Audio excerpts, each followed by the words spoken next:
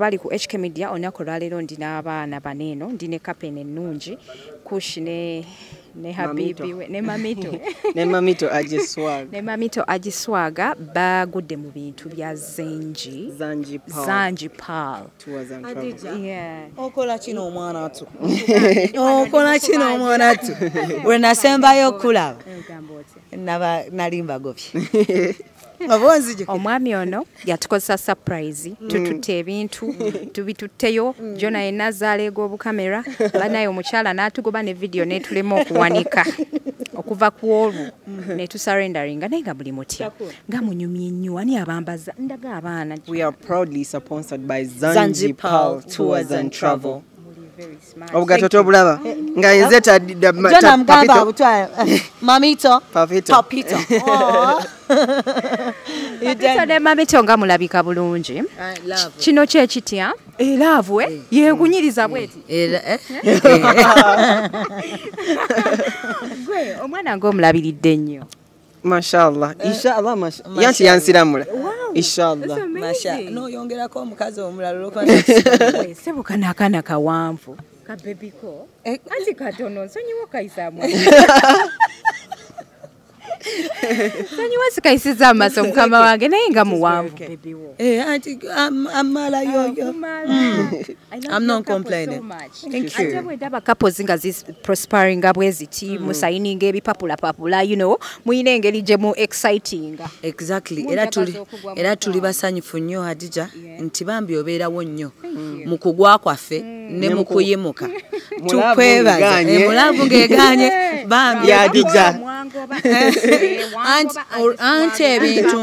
anti ebintu nga bitabiseemuko bimanye byamaka akana kalese ebintu kasi tudde zi surprise obumuli really I don't know this that's too much okunjuza muliro anti omanye obero China buli obusungu naye when you give it time ebimala nebigwawo ate era twamala ne tutula wansi ne tubyogerako yes bosinkana omuntu ow'omukisa kyendabye osinkana ebirungi bingi so I met Ajiswag ebirungi byentuseeko bingi today olunaku lukedde nga luli bright netusigning a contract ne Zanji Pal Tours and Travel yeah so we are brand ambassadors, we are influencers of Zanji Pal Tours and Travel.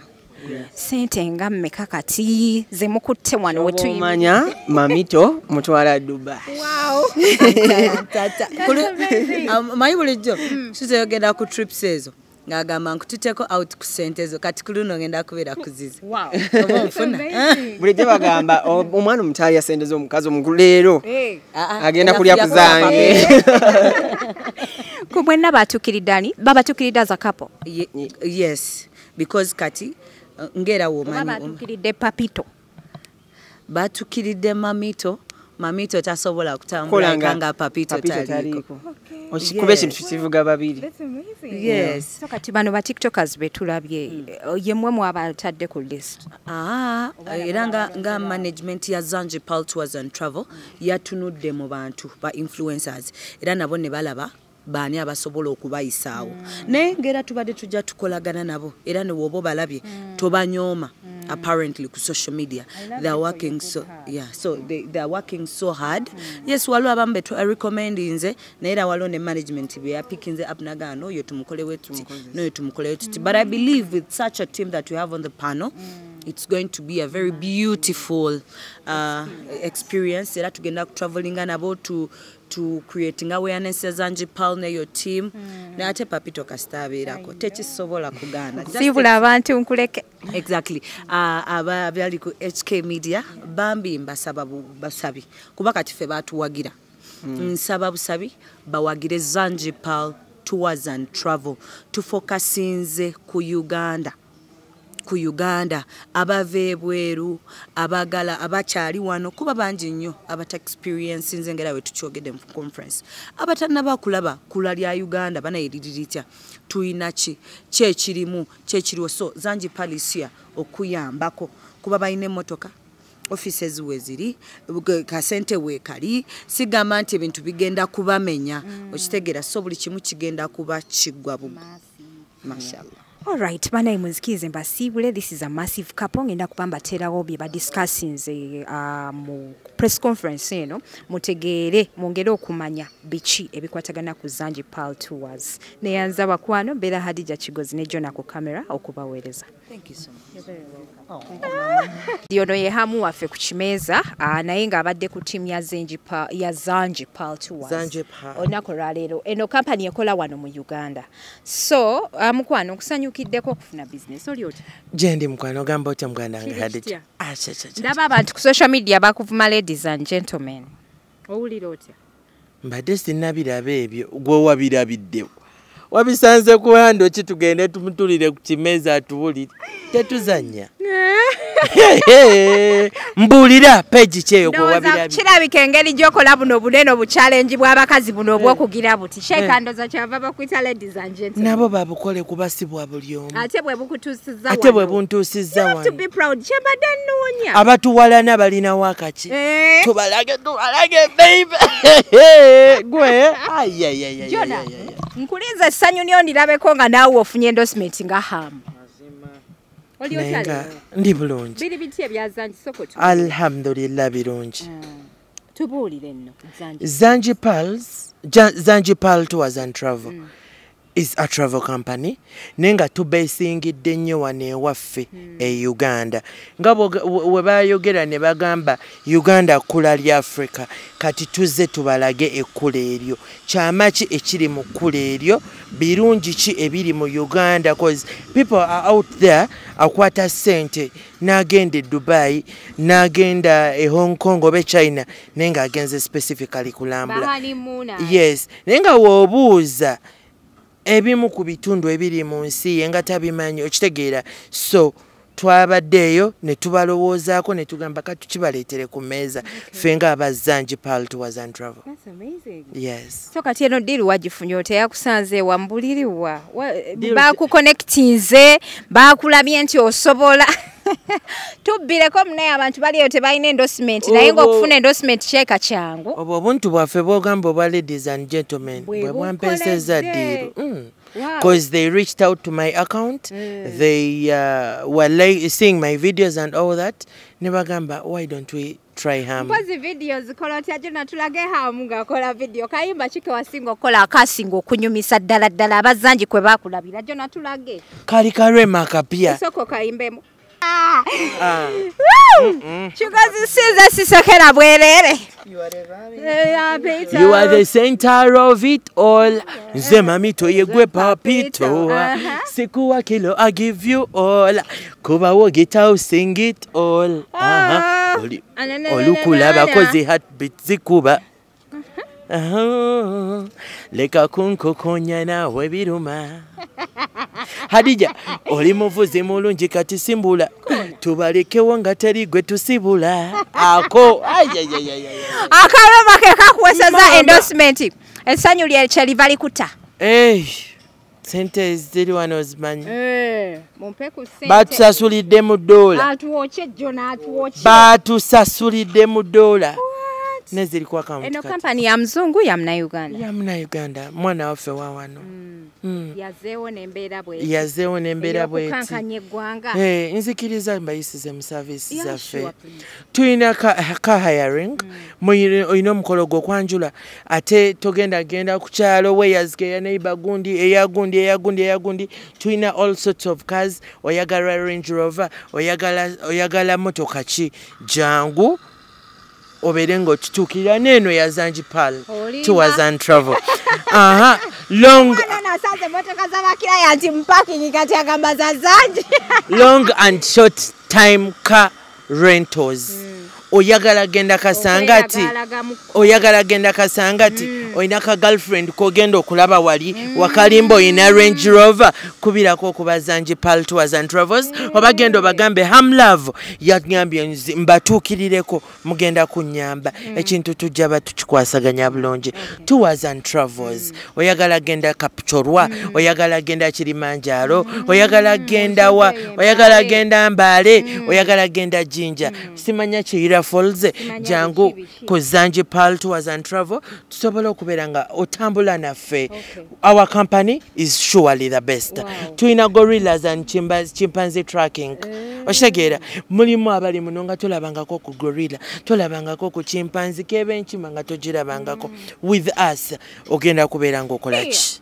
Ono gwe baleese ku advertising. Tuina airport pickups and drop-offs over Dubai. Over Dubai, over China, over otuse ku kisaawe emmotoka ekwamidde waweereza Hadija Kigozi Center kugulira emmotoka nazirya nazigulamu haria jangu ewaffe fe tukutuuse waka bwe tukutuuse waka olwana entalo zo okitegeera nenga tolinye boda otya ku kyeyono jja n'olinnya boda naye omanyi okulanga abapal tebakubye ebbali oba ofuna tulina mountain climbing hotel reservations ne campings. Hotel reservations oli capturwa. Ononyeze okusula wabuze kubira ku Zanjipal Tours and Travels. Ogenda kuberanga tukola ki? Tukolako bulungi. Nga moto yaffe wegamba Pulse Experience. Come experience with us the Pearl of Africa. My ladies and gentlemen. Onfuna Aya, nenga balungi abatulaba ku HK Media, nsigadde nze Hamlove, mwebale kubeera ku channel ya Hadija. Mwebale kubeera ku channel ya Hadija Kigozi, weekend nga tennaggwako, nzija ku kimeeza. Tewatubulidde ku mawulire ga Bruno, twabadde twafiiriddwa Evelyn Lagwe. Mama. At this time around ogenda tubulira ku Nashigulebe ensonga ze ziri ne badge. Oja kunkabyo mwana yanumye oyo. Nenga mwebale kuzikira ko Evelyn Lagwe. Naye nze nakoma kukunguba. Webale kungubaga. Nagenda. N'omukyala oyo she deserved it all bambi. She deserved it all. Abantu bamubereddewo, mwamuwadde sente, mwamulaze okwagala ate nensaba mutabani waffe Fred Mukama amugumye. Kubanga tewali kintu kijja nga Mungu takoze eki, Mungu tagezeeko. Bruno ke gwe kankusembyeyo. Sembyayo ku Friday. Abalonja bali ku HK Media mwera. Bruno ke nzija ku akusomese. Bruno ke nzija ku kimeeza nkusomese bwe bakwata omukyala. Ate omukyala waba kuwadde ku ssente. Ku kimeeza. Jangu nina kyenjagala oku. Kale. Ajiyo jasembayo bwe kiba bwe kityo jatunyunyula binyimuko alisi buli omu atubuzeeko mu ngeri mu obendala. Assalamu alaikum wa rahmatullahi wa barakatuh. Wa alaikum salam wa rahmatullahi. Ya amanya muwonge Hussein Waswa. Ya ndi waneno okolagana ne Zanjipal Tours and Travel and I'm so happy okubanga nkola nabo. So guys tugenda kuba tukwasaganya ekintu kino mu maanyi. Gwe nayagala okulambula wa Olagana ne Zanji Tours and Travel, you won't be disappointed. Kale. Nahi. Wairiza okubeera wa. Ndalongo jiteka wotu. Amanya neddoboozi Tamale Mirundi Junior Facebook, Tamale Mirundi Official ku TikTok. Nesimye okubeera wano ne baganda bange bano nga tulanga ekintu ekipya mu Uganda, Zanjipal Tourism Company. Mu Uganda tourism yesingoleta sente wano. Na ate ye sector abana Uganda bangi nnyo gye baba baagala okutegeera. So that bategeera eggwanga lyabwe n'ensi yaabwe n'okutegeera ebintu ebyobulambuzi. So kino kipya era tusaba abana Uganda batusupporting. Thank you so much. Okay. Muzikirize mukadde kano mpite omukyala gwe bayita Ajiri na Bukenya gutumanyinga Ajiswag. Tunyonyolemu ku ngeri neno Ajiri watudde wabi tukolewe tuti. Proud Musoga. No. Just tudde wetu. Neyanziza nnyo neyanzege amanya na Bukenya Ajiri ngaba abasinga bamanyirya Ajiswag 256 Mamito wa Papito.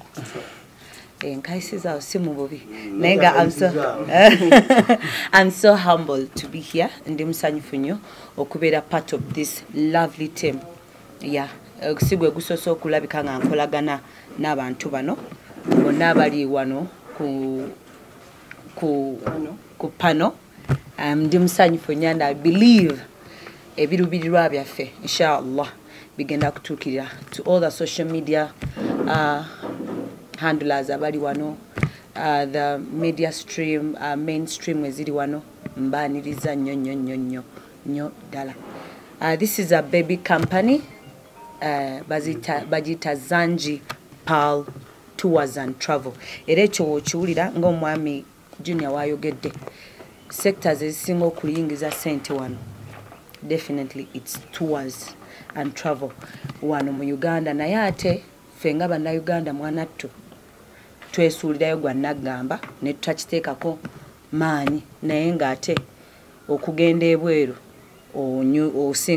oyina sooka kunyumirwa wano kuba ate ebyokunyumirwa bingi nnyo wano. So Zanji Pearl is here okutuyambako ffe nga bannayuganda okulabika ng'ekintu kino tukitambuza mu ngeri emu oba endala.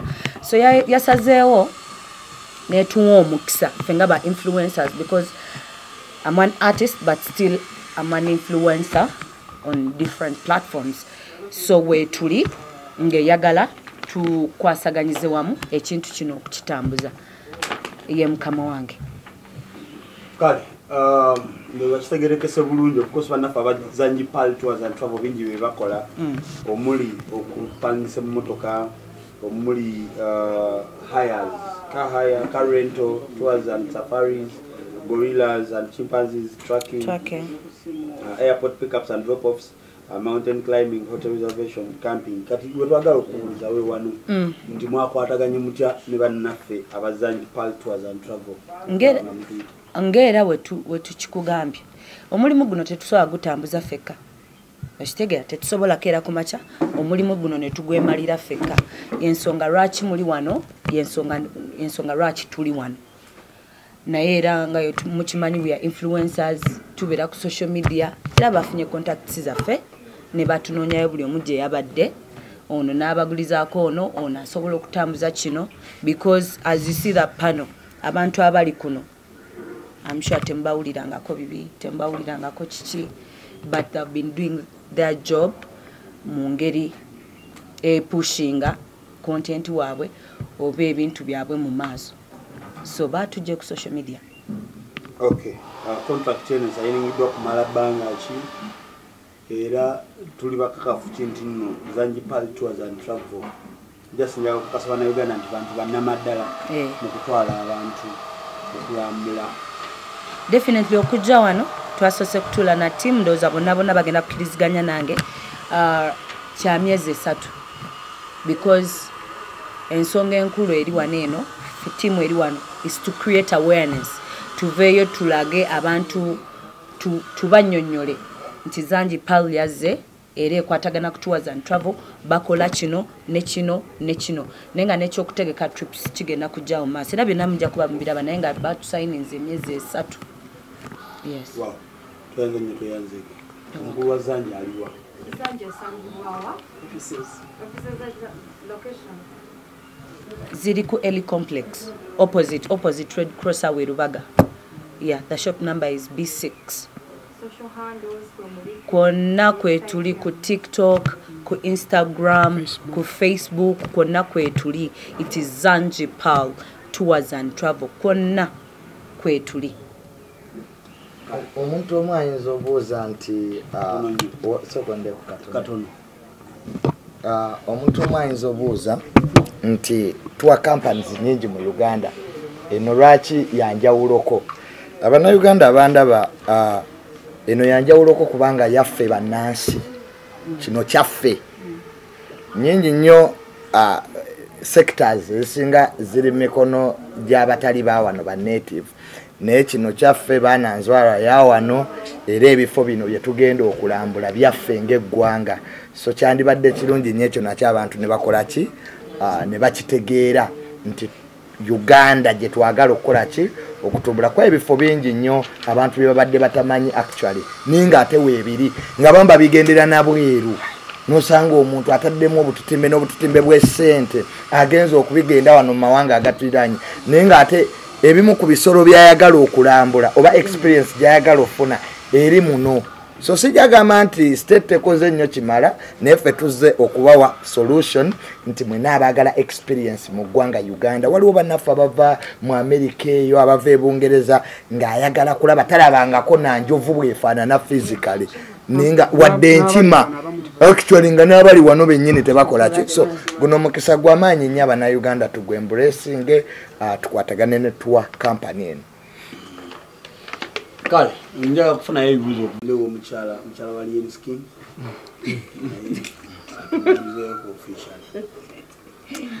neyanziza nnyo omukisa gw'ompadde erinnya lyange nze Nakafero Winnie nkozesa Winnie Wamami ku TikTok and I'm so happy tingenda kukolagana ne Zanji Pals Tours and Travel for I am here to tour.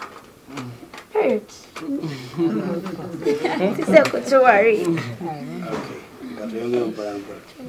Amanya gange bampita Ndagire Viola ku TikTok manyikiddwa nga Posha 256 era nga I'm here as an influencer. Okay. Kale Kush. Tusanise okubalaba mwenna mwebale kujja kubeera ku press conference yaffe abazanji Paul Tours and Travel amanya mpitibwa Sewanyana Arthur abamu mumanyi nga Reason Kush munne wa Ajiswag. So I'm so delighted, I'm so honored to work with Zanji Paul Tours and Travel. So guys, bobo yagala kutouringa Paul, like kutouringa Uganda, wekwata abantu ba Zanji Paul Tours and Travel. You won't get disappointed. Yep. Mugama mutya bampita Mukiza Ivan aka Ivo Official ngandi influencer ne banange bano betuli nabo waneno olunaku lwaleero tuli waneno for Zanji Pals Tours and Travel era ngomulama ekirubiro kyaffe ekikulu ennyo kokubanga tukiba kuba mu maaso mukimanya mukitegeere biki bye tukola n'ebirala bingi nnyo so kyobola olunaku lwaleero tuli waneno tube nga tetubiyitamu bye tukola mu bitegeere. Wow. Tuyanze nnyo tuyanzege because tukyalina abantu abangi abagenda okuba ku kyabogera ku Zanji Pal. Neyanza nnyo omukisa guno nabirye Florence Michelle Proud Musoga Kosa Tasha Michi ku TikTok and I'm here as an influencer brand ambassador Zanji Pal Tours and Travels tuli wano okuba kuba business mu maaso so that you can understand it mumanye biki bye tugenda okubanga tukola mujje kwate yeah. Kale omukulu katumubuke ali wakati no I'm part of them. And bade manyi anagenda okuya Zanji on behalf of Kale. Assalamu alaikum wa rahmatullahi wa barakatuh. Alaikum salam wa rahmatullahi wa barakatuh. Sentongo Hamza Gemanya nga ku TikTok nkoza hamlove43. Nebaza Katonda olwa opportunity eno era nga tubasuubiza kisinga. Okay.